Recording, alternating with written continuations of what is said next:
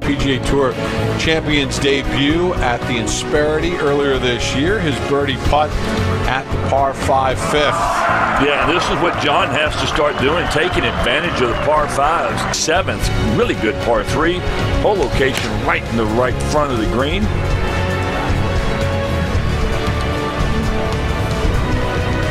John Daly trying to keep the momentum going. He had 3 birdies in a row.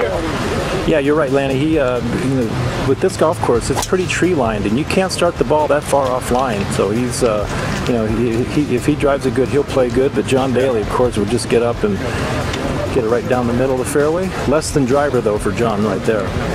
Daly ready to play, 124 yards. Has to fly at 115 to get it over that little ridge.